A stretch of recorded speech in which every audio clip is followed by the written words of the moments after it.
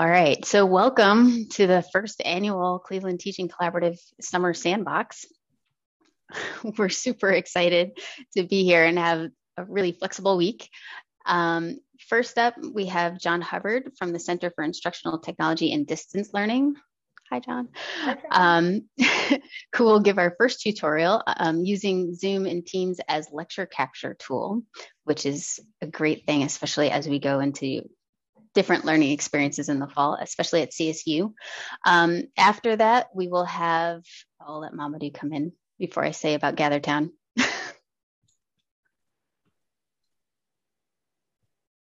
Cool. So after John's tutorial, we'll have some space probably, but also 11:30 to 12:30, we have a space in GatherTown, which is at the top of the program, the Word program. And it's actually Kalita right on the Excel spreadsheet that we have for our program.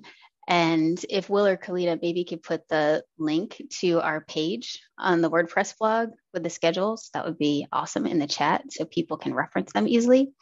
But GatherTown is just a virtual space to kind of wander around and chat and network, and we'll be in there. Week 2 will be almost completely in GatherTown for drop-in sessions that are assignment design cafes. And, we'll talk about our resource repository and how you can add entries to the resource repository and things like that. So feel free to visit GatherTown anytime throughout the next couple of weeks. It's a place where we can kind of be more informal. It's summertime. There's a pool. You can check it out. Yay, there's a pool. And also so let me introduce the team, and then if you want to say anything about your role, go for it. Our GAs this summer are Kalita O'Brien, who is a graduate student in history, and Will Fistek. And unfortunately, I haven't caught up with Will in the last couple of days. Do you want to say what your affiliation is? You're our GA for the program, but he's also experienced in K through 12 education and was in the MUST program, right? And so we're super excited to have both of them here helping us out with the summer sandbox and this summer with the collaborative in general. And I'll pass it off to my co-leadership team, project director Molly Buckley, to introduce herself. Sure. Hi, everybody. Welcome. Thanks for visiting the CTC Summer Sandbox. We're excited to launch our first event of this kind. And Shelley and I started the Cleveland Teaching Collaborative over a year ago, and it keeps evolving and changing and growing, which was our vision, but it's evolved and changed in ways we hadn't imagined, really thanks to the collaborators. So we just hope all of the participants continue to share their good ideas. And this week is a chance to really do that and then take those ideas forward to the fall. So thanks for being here. Awesome. And I guess I forgot to introduce myself. I'm sorry. I'm Shelley Rose. I'm in the history department. I work with social studies, teacher education, and also social studies majors in the history department. And we're really excited for the event to start. So I think that at this point, I will pass things over to John, our first presenter, and we will get started for a tutorial on lecture capture. Thanks, John. Yeah, thank you. Looking forward to doing this. We've got some pretty powerful tools available to us to capture content in a persistent way. I guess I should say I am, you see on the screen there, but John Hubbard, and I am the instructional technologist at Cleveland State University. We'll focus on Zoom today because Zoom is actually, of the 3 kind of collaborative tools that we've been using during the pandemic, Zoom, Teams, and Meet. Zoom is more powerful of them. However, I'll note that at Cleveland State, we have the benefit of Panopto, a lecture capture tool. So Panopto is purpose-built for lecture capture and is more powerful yet than Zoom in being purpose built for it. So that's available through your Blackboard courses, and either Karen's group, the Center for E-Learning, or our group, Instructional Technology, can help any CSU faculty or staff get a handle on Panopto. In terms of Zoom, well, when I started this, I went through all the free versions. I went through the free version of Meet and found that on the free version, I can't record. I went through the free version of Teams, found in the free version, I can't record. Went through the free version of Zoom and found that I can record. So there's a baseline in terms of functionality. Zoom from the get-go is more powerful. If you have access to a paid account for Teams or for Meet, then you can record. The simplest concept is you start a meeting with nobody else in it. It's just you, and you hit record. That's going to give you your video, and it's going to give you whatever screen content you share, and it's going to give you a kind of picture-in-picture, you and your content. It's a great way to provide persistent content. You can capture it, record it, reuse it how you want. We'll talk more about how you might do that. At CSU, I know that we need to be conscious everywhere, but particularly at CSU, I'm aware of this with FERPA, and a lot of lectures that were captured in Zoom, Teams, Meet have student likeness in them. Due to FERPA, those can't be reused unless you have explicit permission from each participant each student whose likeness is shown. So if you may need to redo a lecture that you wanted to reuse because you don't have permission from the students and you don't want to get in trouble with FERPA.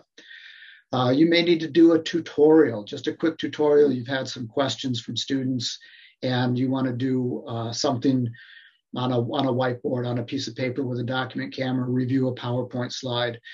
You can just jump into Zoom, hit record, share your content, and stop recording. You've got a lecture capture. You've got persistent content. Maybe to review some areas before an exam, before an assessment. Maybe you're trying to flip the classroom. And maybe you are going to miss a class, but you want to have continuity, so you can deliver a lecture, record it, present it. It does not have to be synchronous. It can be something that the students watch at any time. In Zoom, Teams, and Meet, there's cloud versus local. In the free version of Zoom, it's only local recording. You can't record to the cloud. In the paid version, you can opt to record to the cloud. I would put forth that local recording is more flexible. It's more portable. You've got it on your PC. You don't have to download it from anywhere. You don't have to worry about how you're sharing it. Did you share it with a password? Did you share the password also? It's content that you can take anywhere you want, whether you bring that into your LMS or you build your own experience. Maybe you bring it up to YouTube and you create an unlisted video or a password protected video, and you could even build a playlist in YouTube and have discrete bits of content put together into a whole, similar to what you can do in your learning management system or in Panopto for CSU faculty and staff.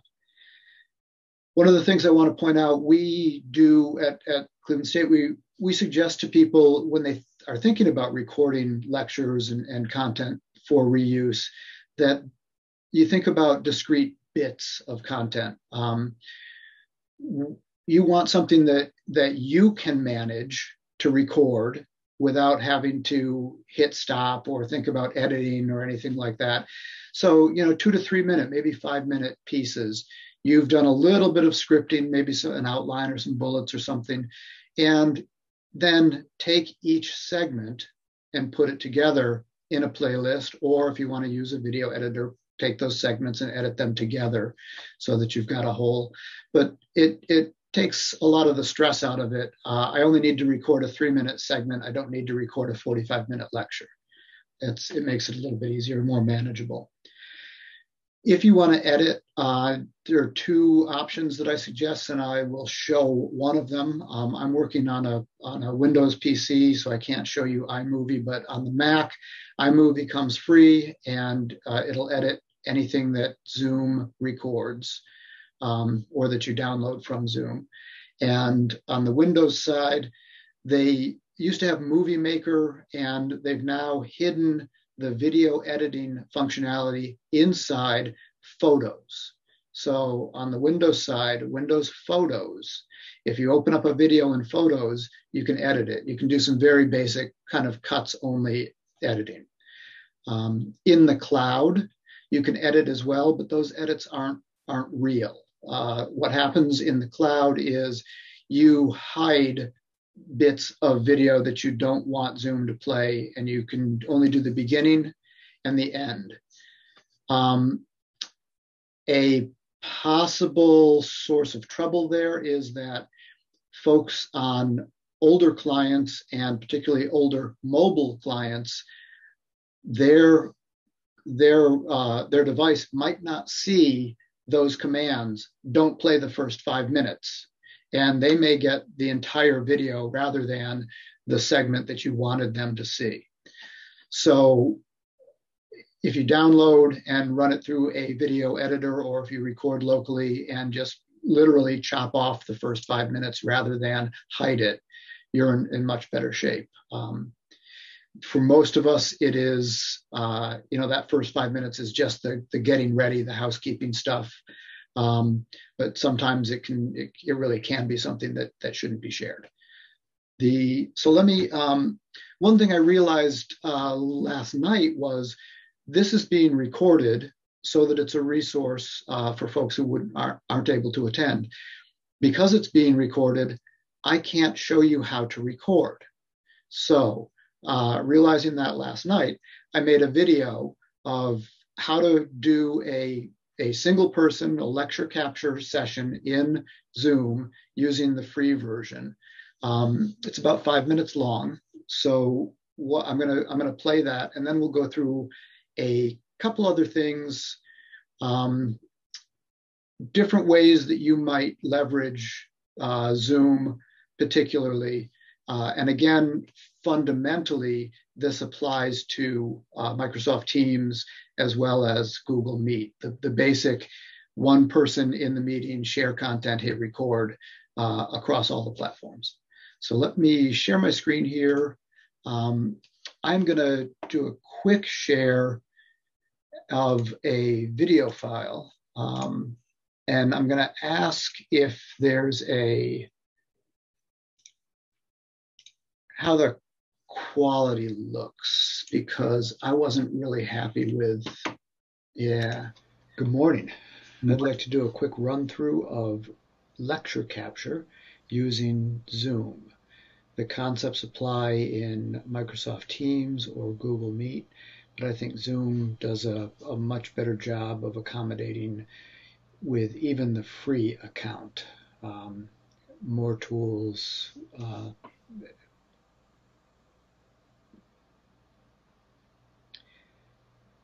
Good morning. I'd like to, can you make out any of the text on this at all? I just see your desktop, it looks like, John. Yeah, and that's what you're supposed to be seeing right now. Okay, perfect. Yeah, that's good. So is that. Yep.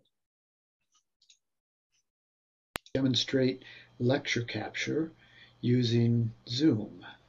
I'm using the free version of Zoom, and I've worked through both Microsoft Teams and Google Meet, and their free versions don't allow me to record.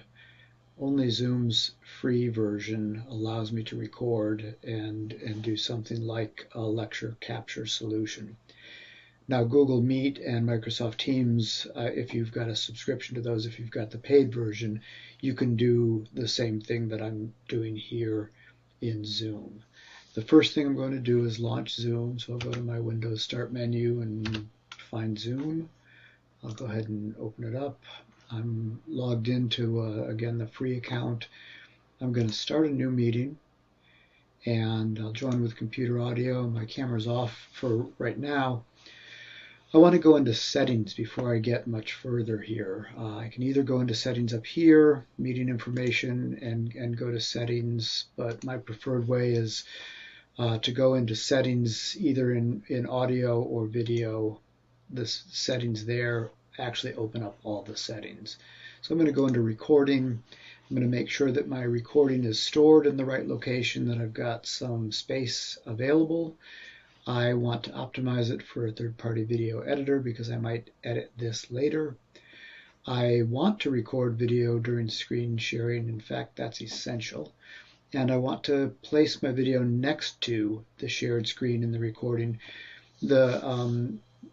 If I don't have that checked, my video, my headshot gets placed on top of, in the upper right-hand corner, on top of the actual content. I don't want that. It might be in the way, so I'm safe by clicking that. If I have this set the way that I want it, I can close it, and I'm just going to set things up now. I want to go to share screen, and I'm going to actually share my screen 1 because that's where I'm going to launch my PowerPoint.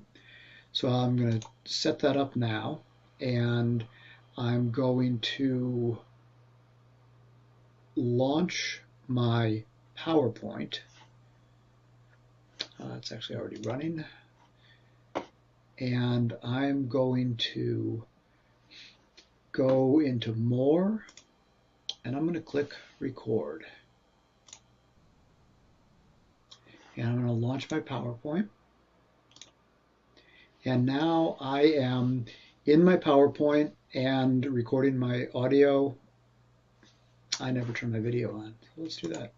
My audio and my video. I can go through my PowerPoint as I normally do. I can use the PowerPoint annotation tools. I can use the laser pointer, so on. If you've got a touch-enabled device, a laptop or a desktop with a touch screen, that's great. Makes it much easier to do some annotation with the pen or maybe with the highlighter. So that's the long and short of it. I can select any of the share items, right? I can use any screen, or if I've got multiple whiteboards, multiple displays, I've got a whiteboard. If I've got an iPad, I can go into the advanced and use PowerPoint as a virtual background, a second camera like a document camera, any of those things. I can bring in files. These are standard Zoom things. I'm going to stop that. And then when I'm done, I've gone to the end of my PowerPoint, and we'll go through that and just get to the end. Ta-da! I can escape out of that, but all I really want to do at this point is stop my recording. And I'm going to stop my share. And that's really it. You did note that there was the pause button in there, so I could pause and relaunch the recording. So if I need to stop for a second to gather material or gather my thoughts, I can hit the pause button. But there are a number of things to consider, and we will talk about those live. Needing to do this recording because it occurred to me that I can't show you how to record if I'm already being recorded, and this presentation is being recorded as a resource. So that's that. So that was really weird for me to watch, but the only way that I could do it while we're being recorded here for posterity's sake. So it is a very straightforward process. I want to show off a couple of the tools in the advanced section because I think that they can be pretty powerful in the context of lecture capture. One of them is fairly evident, and that's the document camera. CSU purchased a number of $99 USB document cameras that have ended up being really great. They're small, they're portable, they are quite flexible in that they can be used as a standard webcam. They have a microphone built in. For those of you who don't have the luxury of having an institution provide these for you, they're $99. So it's not a total break the bank investment. IPEVO is the company. I will, let me do a couple of shares here. First off, I'm going to go in and I'm going to share this as a second camera in Zoom. And I've got my document camera now sharing as a second camera. So I can go in with just a piece of paper on my desktop and we can play some tic-tac-toe or something. Whatever kind of written content that I need to do, whether I teach math, art, I want to show folks how to insert proofreaders marks, whatever it is that I'm doing, I've got a 3D object that I want to model in with the document camera. Actually, I should have just switched. I'm going to share my desktop for a second here. And let's see. Actually, I'm going to share my web browser and then go over so that we have, let me get this out of the way. ipevo.com. This is the $99 document camera. Looks like that. Not the prettiest thing in the world, but it is CSU green almost. I will stop that share. The thing that I'm kind of most excited about in terms of a lecture capture tool and capturing something, presenting something in a dynamic manner that's going to engage students is it's the beta feature. When I go into share screen and go up to advanced, the beta feature of PowerPoint as a virtual background. When I select that, it's going to ask me to open my PowerPoint. I'm going to use the same one. That I used in the video last night. And so now here I am on my PowerPoint. And that's pretty cool in and of itself. But what's even cooler is I can resize this and move it around on the fly. So I can take over all the content when I just need to provide an introduction. I don't want students focusing on the slide in the background.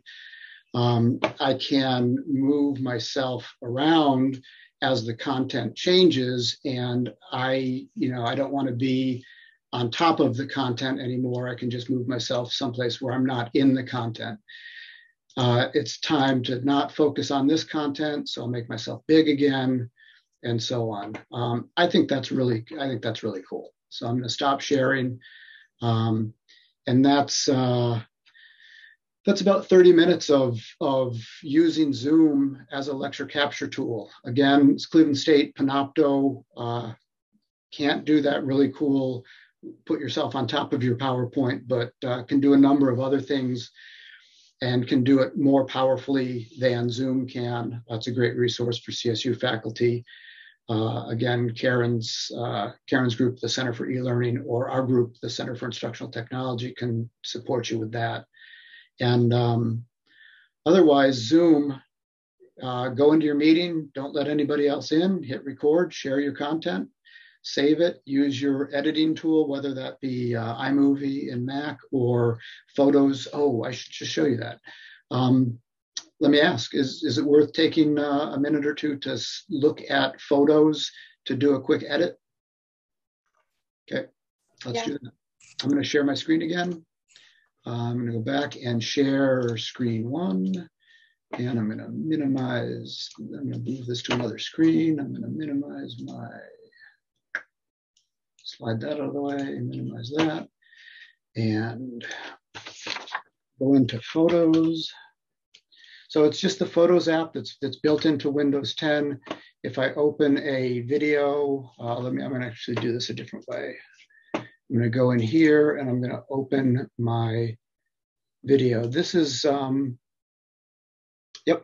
so this is the recording. I'm glad I did this. This is the recording in Zoom. in my PowerPoint, audio. This is where I remember I didn't have my camera on. And you see me to the right instead of on top of, and that was that one checkbox.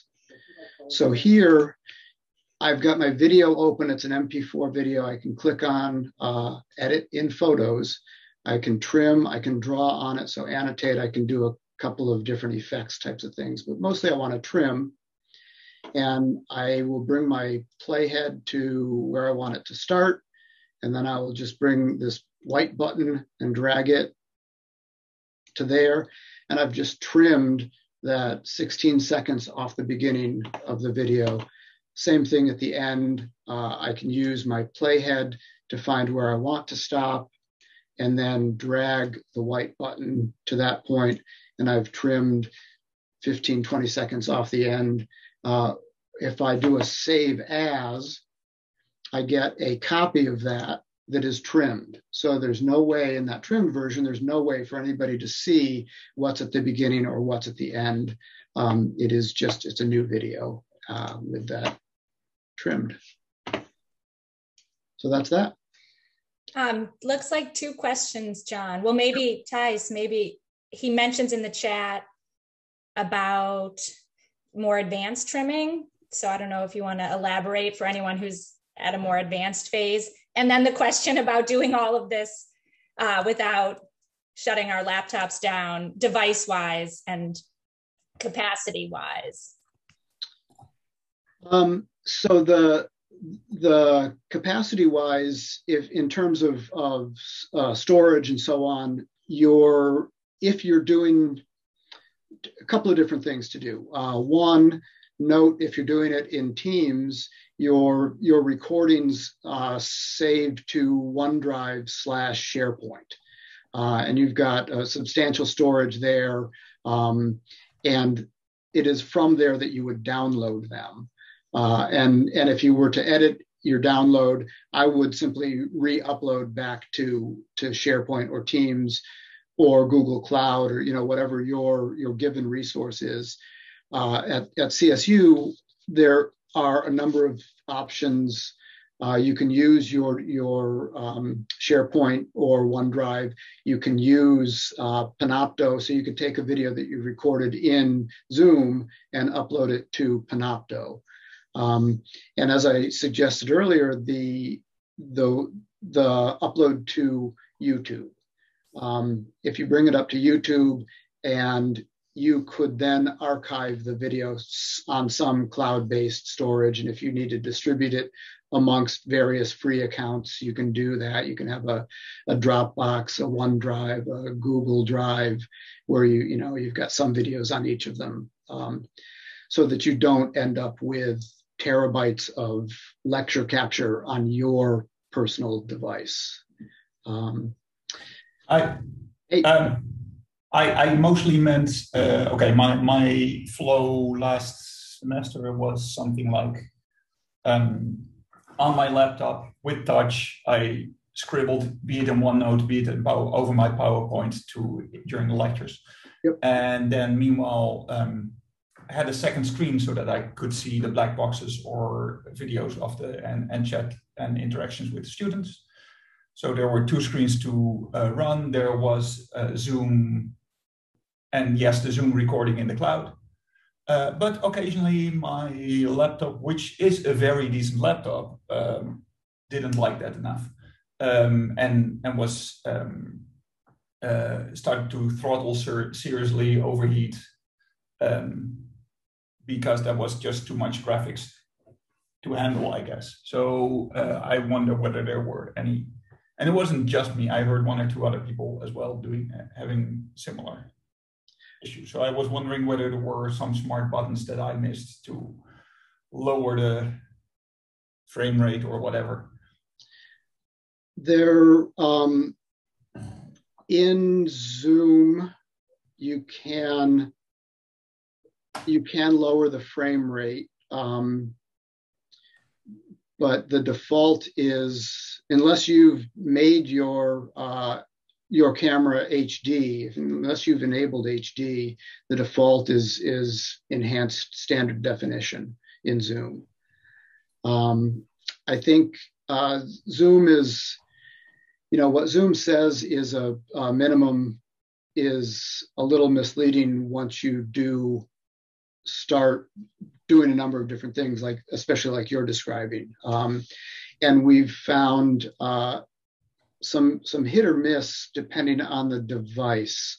We've seen some really odd behavior on MacBook Pros, not necessarily MacBook Airs, where there appears to be some throttling and some incredibly high fan noise, which gets in the way of the recording.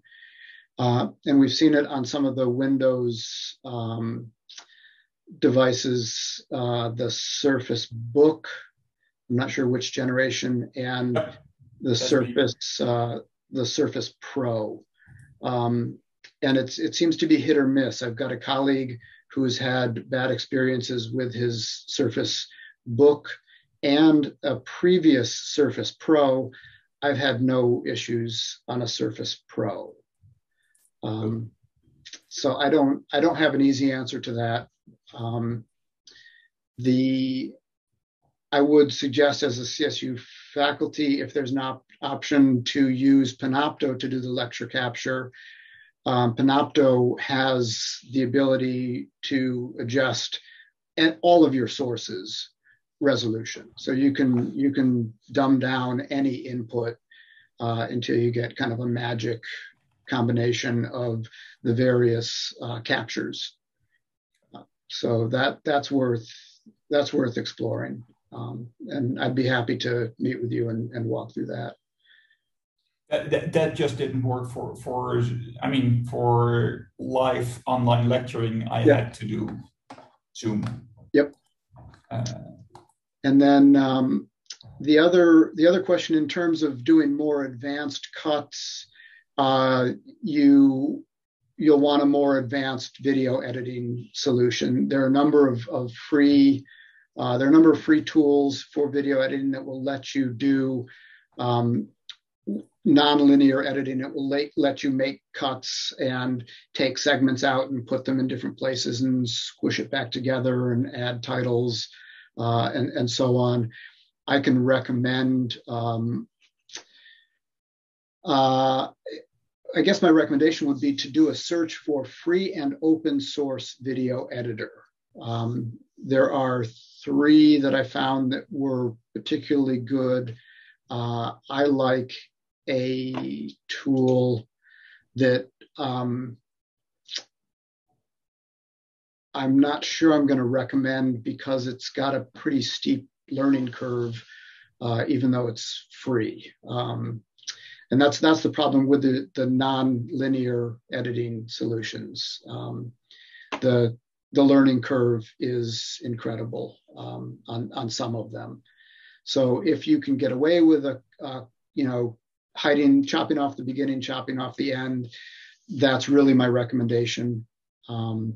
If you can't, shoot me an email or give me a call and we'll find something that works. iMovie is more powerful than the editing features in Photos. So you can do, in iMovie, you can make all the cuts and ripple edits and add titles and so on that you want to. But on the Windows side or even the Linux side, it's a different story. I'll mention the one that I use, which is DaVinci Resolve. It's a free video editing platform, but it is a professional tool that they happen to make available for free. 90% of the capabilities are enabled in the free version. I can bring that up in a browser if you give me just a sec.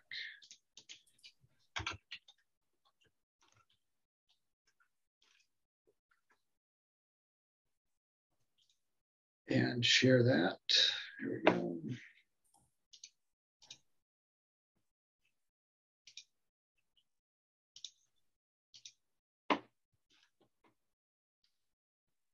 So DaVinci Resolve, blackmagicdesign.com is where you'll find that.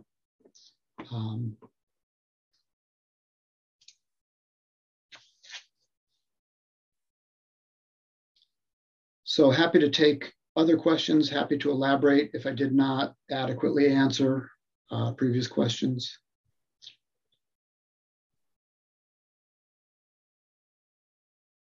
That was awesome, John. I did have a question unrelated to Zoom. You mentioned a couple things right in the beginning, and I wondered if you know if the presentation with the PowerPoint, is that available in Stream? I didn't remember you saying it wasn't, and I was just wondering if you could comment. Clarify, please. Which for the Microsoft Stream that works with Teams? What Teams recording has done, they've changed it so that the recording ends up in OneDrive, not in Streams any longer. Yeah. It's kind of a I wasn't excited about that, and I did not have great success with being able to play the video back from SharePoint, which is where the link took me, even though it said it put it in OneDrive. They are the same thing. I did have to, ultimately I had to download it to play it. It was probably still processing. Shelley, I know you've done a number of recordings that have ended up in Streams, and I know you're aware of how long it took some of those to end up processed in Streams. It looks like there's the same amount of processing going on in the background, even though they're putting it in SharePoint or OneDrive now. Okay, thanks for answering. That's interesting. John, do you have any opinions about captioning and transcript generating? I have had some luck, as long as I don't speak too much math, with YouTube, but that requires loading everything up to YouTube, and that's also there are potentially some issues in terms of privacy, even if I set the link to hidden of my students. But Zoom versus Teams versus Panopto, I don't quite like Panopto in that sense, versus YouTube. Which captioning is passable enough? That's a multifaceted question. None of the automatic captioning tools meet ADA requirements. So if you're doing this to meet ADA requirements, then we need to elevate the conversation. If you're doing it just to enhance the content that you're providing, they're all similar in terms of capability. They're in the over 95% accuracy for standard words, standard lexicon. And then, as you noted, as you get into specialized vocabulary, it's more problematic. Zoom does captioning. We have live transcription on, and if you go down to the bottom of your window, you can turn on the live transcript and see how that's doing. We have suggested to numerous folks that they use YouTube as well, particularly if you're dealing with a foreign language. That's an option where some of the other tools don't really address foreign language at all. But in Zoom, in YouTube, you can hack that a little bit. In the best bet to do it in a streamlined manner for Cleveland State faculty is to use Panopto, because you can then you can generate a formal request for ADA compliant captioning. And particularly if you have a student who has an accommodation that requires it, there's the Disability Services, I believe, covers that cost. And Karen, can you speak to that a little bit? Yeah, they do. Okay. Is that they cover that in general? So if I have all my lectures, my pre-recorded lectures, if I would hand them over? No, you would have to have a student that needed, that went through the formal channels at the university and needed accommodations, and then they would Okay. They work with a third-party vendor to get everything captioned. Okay. But yeah, all of the services, Zoom, Panopto, YouTube, so on, they all provide some degree of captioning of either live, like you can see now in Zoom, if you've got live transcription on, or after the fact, if you've told it that you wanted captioning in the beginning, more specifically in Panopto. But again, that's 95, 98% accurate with standard lexicon, not ADA compliant.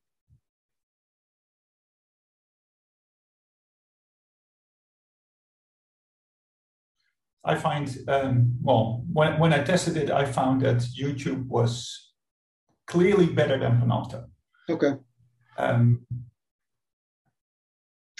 It may not be ADA compliant, but I'm mostly doing it for the students who just, want to reread quickly the transcript and find something back, or or like you said, foreign students and auto translate type situations.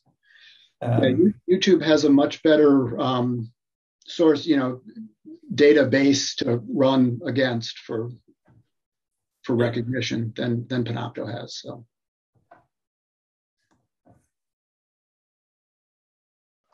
Okay. Thank you. Cool. Oh, thank you so much, John. Did we get to all the questions? Molly, as you're watching Shelley, the chat. What about your other question about student likeness? I think John answered that with the advanced video. Yeah, that's what I thought. I don't know if John has further comments, but yeah, unless you have this is specific to CSU's registrar and legal department. I'm not sure what any other institution has in their specifics, but unless you have specific permission from each student, you can't use their likeness. It's a FERPA violation to use their likeness. So if you made a recording last semester that has student likenesses, you cannot reuse that recording unless you've got explicit permission from the students whose likeness are captured. If the students had only their name displayed, maybe. Mm-hmm. But if their likeness was captured, either you could go in with a more powerful editing tool and crop your video so that the students are out of the picture. Mm-hmm. And I would argue that if their voice is captured, as long as their voice can't be tied to an individual, it's incidental.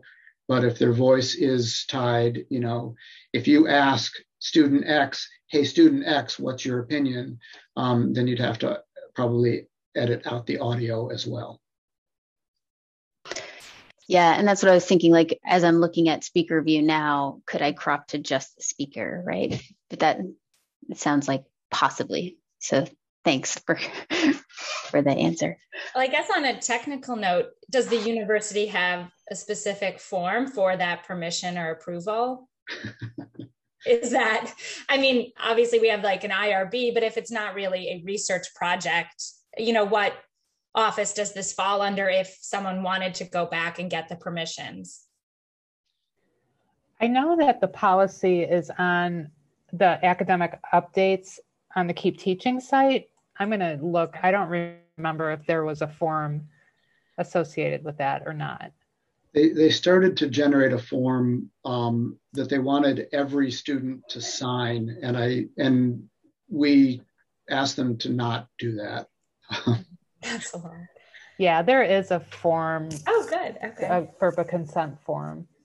On the Keep Teaching. Great. Yeah. Thanks, Karen. Awesome.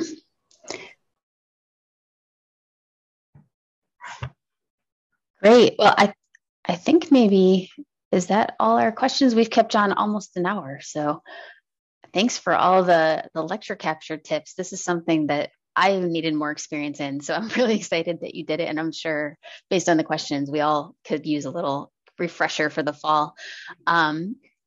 Excellent. So Molly's giving a virtual hand. Can we give John a hand? Do we do that on Zoom? Thank you, John. Yeah. Thank you. And thanks for going first for our sandbox. The next event, so to speak, is at lunchtime. We envisioned us having kind of brown bag lunches. We're not on campus. We didn't anticipate that anyone would be on campus this week, but obviously that was not true. But in lieu of that, we've created a GatherTown space, thanks mainly to Kalita O'Brien. So thank you, Kalita. There's a link here in the chat, and the passcodes are all the same for all the digital spaces. But if you want to join us from 11:30 to 12:30, and we'll just kind of hang out in the cafe or at the pool, and we can chat. You can come see what GatherTown looks like, which is part of the reason we did it. And then at this afternoon, we actually have three tutorials on the schedule. At 1 p.m., we have Mandy Goodset from the library, and she's doing teaching students fact-checking skills and strategies. At 1:30, we have Monica Gordon-Pershey from CSU, and she's giving a session on celebrating dialect diversity, creating a culturally and linguistically inclusive classroom. And at 2 o'clock, we have Erin Avram from CSU as well, giving her Design Your Own Digital Escape Room workshop. And all those sessions will be recorded. If you can't come by, we'll have them in our resource repository, which is on our cleteaching.org website. And so you can check back, maybe give us a couple days to figure out the processing, and we'll have them up as soon as we can. But thanks again for everyone for coming out, and hopefully we'll see you at the brown bags or this afternoon. And we'll send out, keep checking. We have a couple late ads for workshops, I think, to the schedule on Tuesday and Wednesday. So we'll send out an updated program so you can see what we have. Awesome. So we'll see you all again soon. All right. Thanks.